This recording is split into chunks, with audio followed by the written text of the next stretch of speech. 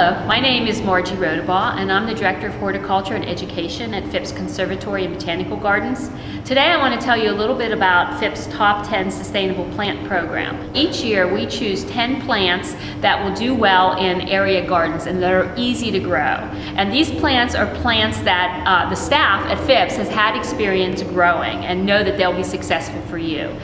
By sustainable we mean that they are non-invasive, they do not have insect or disease problems, they don't require additional water or fertilizer once they're established, and they will be successful if they're in the right location. So each year we work with area nurseries to make their customers aware of the plants and have them available for their customers. This year, a few of the plants I really like, we have buttonbush is on the list, Cephalanthus occidentalis, and that is a plant that will grow in wet soils and has really unique flowers. They look like little white pin cushions, and it will attract butterflies and bees. So it's a good addition to the landscape and for attracting pollinators. Another plant I really like this year is the butterfly weed, Asclepias tuberosa, and that's a native plant that also, of course, attracts butterflies. That plant will do well in dry, poor soils, so a good plant for a different location.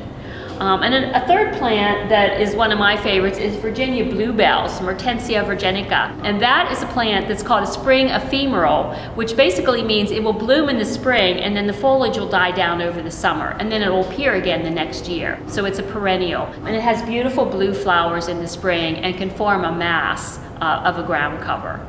So these are all plants that you should be successful growing. And now you know a little bit more about sustainable plants.